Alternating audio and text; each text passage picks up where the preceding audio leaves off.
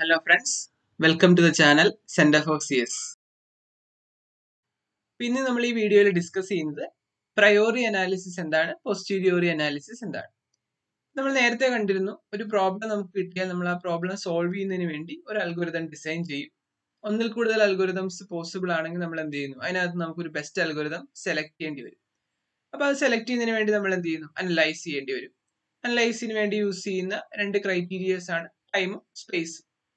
Analysis എന്ന് പറഞ്ഞാൽ എന്താണ് ശരിക്കും? It's A process of comparing two or more algorithms with respect to time and space. അതാണ് നമ്മൾ മോസ്റ്റ് കോമൺലി യൂസ് ചെയ്യുന്നത് രണ്ട് ക്രൈറ്റീരിയാസ്. അപ്പൊ അനാലിസിസ് എന്ന് പറയുന്നത് രണ്ട് ടൈപ്പ് ഉണ്ട്. ഒന്ന് പ്രയോറി അനാലിസിസ്, മറ്റൊന്നിനെ നമുക്ക് പോസ്റ്റീരിയോറി അനാലിസിസ് അല്ലെങ്കിൽ ടെസ്റ്റിംഗ് എന്ന് പറയും. പ്രയോറി മീൻസ് ബിഫോർ എന്നാണ്, അതായത് ബിഫോർ എക്സിക്യൂഷൻ ചെയ്യുന്നതാണ് പ്രയോറി അനാലിസിസ്. പോസ്റ്റീരിയോറി എന്ന് പറഞ്ഞാൽ മീനിങ് ആഫ്റ്റർ എന്നാണ്, അതായത് ആഫ്റ്റർ എക്സിക്യൂഷൻ ചെയ്യുന്നതാണ് പോസ്റ്റീരിയോറി അനാലിസിസ്. ബിഫോർ എക്സിക്യൂഷൻ ചെയ്യുന്നത് കൊണ്ട് priori analysis is done on algorithm. Okay, but after execution ആണ് നമ്മൾ പോസ്റ്റീരിയോറി അനാലിസിസ് ചെയ്യുന്നത്. അതായത് നമ്മൾ ഫസ്റ്റ് അൽഗോരിതത്തിനെ എന്ത് ചെയ്യുന്നു, ഒരു പ്രോഗ്രാം ആയിട്ട് കൺവേർട്ട് ചെയ്യുന്നു. ദെൻ ആ പ്രോഗ്രാം നമ്മൾ എന്ത് ചെയ്യുന്നു, ഒരു മെഷീനിൽ എക്സിക്യൂട്ട് ചെയ്തിട്ടാണ് നമ്മൾ എന്ത് ചെയ്യുന്നത്, അനാലിസിസ് ചെയ്യുന്നത്.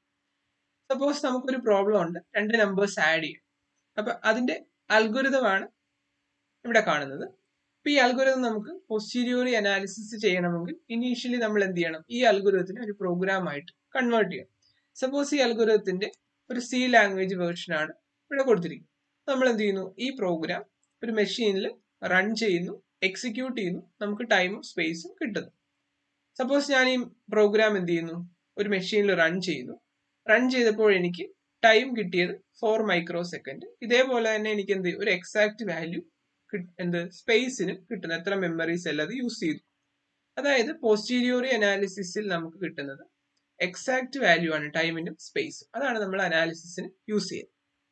മറ്റൊരു കാര്യം, ഈ പ്രോഗ്രാം ഞാൻ എന്ത് ചെയ്യുന്നു, മറ്റൊരു മെഷീനിൽ എക്സിക്യൂട്ട് ചെയ്യും. അതായത് ഇനീഷ്യലി ഞാൻ പെന്റിയം പ്രോസസർ മെഷീനിലാണ് എക്സിക്യൂട്ട് ചെയ്യുന്നത് വിചാരിക്കും. ഇപ്പൊ ഞാൻ ഒരു ഹയർ ഫീച്ചർ ഉള്ള, അതായത് ഒരു i5 അല്ലെങ്കിൽ i7 മെഷീനിൽ എക്സിക്യൂട്ട് ചെയ്യുന്നു വിചാരിക്കും. അപ്പൊ എനിക്ക് സപ്പോസ് 1 മൈക്രോ സെക്കൻഡ് ടൈം കിട്ടിയെന്ന് വിചാരിക്കും. മെഷീൻ ഫാസ്റ്റർ ആയതുകൊണ്ട് സ്പീഡിൽ പ്രോഗ്രാം എക്സിക്യൂട്ട് ചെയ്യും. അപ്പൊ ഇവിടെ നിന്ന് മനസ്സിലാകുന്ന കാര്യം എന്താണ്, പോസ്റ്റീരിയോറി അനാലിസിസ് എന്ന് പറയുന്നത് ഡിപ്പെൻഡന്റ് ആണ്. എന്തിനെ ഡിപ്പെൻഡ് ചെയ്യുന്നു, depends on hardware or മെഷീനെയോ ഹാർഡ്വെയറിനെയോ depend ചെയ്തിരിക്കും പോസ്റ്റീരിയോറി അനാലിസിസ് വാല്യൂസ് എന്ന് പറയുന്നത്. അതുപോലെ തന്നെ മറ്റൊരു കാര്യം, സി ലാംഗ്വേജിന് പകരം മറ്റൊരു പ്രോഗ്രാമിംഗ് ലാംഗ്വേജിലാണ് നമ്മൾ ഈ പ്രോഗ്രാം ഇംപ്ലിമെന്റ് ചെയ്യുന്നതും എക്സിക്യൂട്ട് ചെയ്യുന്നതെങ്കിൽ മറ്റൊരു വാല്യൂ ആയിരിക്കും നമുക്ക് കിട്ടുന്നത്. അതായത് പോസ്റ്റീരിയോറി അനാലിസിസ് ഓൾസോ ലാംഗ്വേജ് ഡിപ്പെൻഡന്റും ആണ്. ഓക്കെ, ഇനി നമുക്ക് പ്രയോറി അനാലിസിസിലേക്ക് വന്നു കഴിഞ്ഞാൽ, പ്രയോറി അനാലിസിസ് എന്ന് പറയുന്നത് ഡൺ ഓൺ അൽഗോരിതം ആണ്.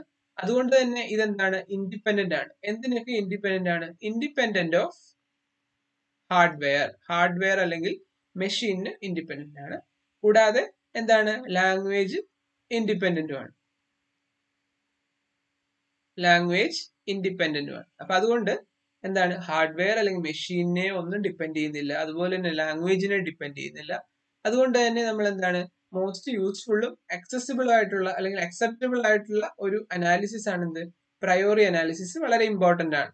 ഓക്കെ, ഇനി പ്രയോറി അനാലിസിസിൽ നമ്മൾ അപ്രോക്സിമേറ്റ് വാല്യൂ ആണ് യൂസ് ചെയ്യുന്നത്. എന്നാൽ പോസ്റ്റീരിയോറിൽ നമ്മൾ എന്തായിരുന്നു, എക്സാക്ട് വാല്യൂസ് ആണ് യൂസ് ചെയ്തത്. ഇനി പ്രയോറി അനാലിസിസിൽ നമുക്കൊരു അൽഗോരിതം കിട്ടിയാൽ നമ്മൾ ആ അൽഗോരിതത്തിൽ എത്ര ഇൻസ്ട്രക്ഷൻസ് ഉണ്ട്, ഓരോ ഇൻസ്ട്രക്ഷനും എത്ര ടൈംസ് റിപ്പീറ്റ് ചെയ്യുന്നു, അതായത് നമ്പർ ഓഫ് ഐട്രേഷൻസ്. ഇനി ഒരു റിക്കഴ്സീവ് അൽഗോരിതത്തിന്റെ കേസിലാണെങ്കിൽ അവിടെ ആ അൽഗോരിതം അല്ലെങ്കിൽ ഫംഗ്ഷൻ എത്ര ടൈംസ് റിപ്പീറ്റ് ചെയ്യുന്നു അല്ലെങ്കിൽ റിപ്പീറ്റഡ് ആയിട്ട് കോൾ ചെയ്യുന്നു. ഇത്തരത്തിലുള്ള കൗണ്ടുകളാണ് നമ്മൾ എവിടെ യൂസ് ചെയ്യുന്നത്, പ്രയോറി അനാലിസിസിൽ യൂസ് ചെയ്യുന്നത്. അപ്പൊ ഈ കൗണ്ട് യൂസ് ചെയ്ത് നമ്മൾ എന്ത് ചെയ്യുന്നു, രണ്ട് ഫംഗ്ഷൻസ് കാൽക്കുലേറ്റ് ചെയ്യുന്നു, ടൈം ഫംഗ്ഷനും സ്പേസ് ഫംഗ്ഷനും കാൽക്കുലേറ്റ് ചെയ്യും. ഇതാണ് പിന്നീട് നമ്മൾ എന്ത് ചെയ്യുന്നത്, അനാലിസിസിന് വേണ്ടി യൂസ് ചെയ്യുന്നത്. ഓക്കെ, അപ്പം പ്രയോറി അനാലിസിസിൽ വരുന്ന സിമ്പിൾ ആയിട്ടുള്ള മോസ്റ്റ് യൂസ്ഫുൾ ആയിട്ടുള്ള ഒരു അനാലിസിസ് മെത്തേഡാണ് അസിംപ്റ്റോട്ടിക് അനാലിസിസ് എന്ന് പറയുന്നത്. അസിംപ്റ്റോട്ടിക് അനാലിസിസിൽ നമ്മൾ ആക്ച്വൽ റണ്ണിങ് ടൈം മെഷർ ചെയ്യുന്നില്ല, പകരം എന്ത് ചെയ്യുന്നു, അപ്രോക്സിമേറ്റ് വാല്യൂ ആണ് അനാലിസിസിന് വേണ്ടി യൂസ് ചെയ്യുന്നത്.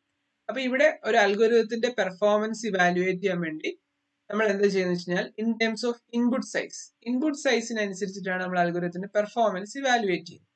അതെങ്ങനെയാണെന്ന് വെച്ച് കഴിഞ്ഞാൽ ഇവിടെ അൽഗോരിതത്തിന്റെ ടൈം അല്ലെങ്കിൽ സ്പേസും ഇൻപുട്ട് സൈസും റിലേറ്റ് ചെയ്ത് ഒരു ഫംഗ്ഷൻ അല്ലെങ്കിൽ ഒരു റിലേഷൻഷിപ്പ് കാൽക്കുലേറ്റ് ചെയ്യും. എന്താണ് ആ റിലേഷൻഷിപ്പ് നമ്മളോട് റെപ്രസെന്റ് ചെയ്യുന്നത്?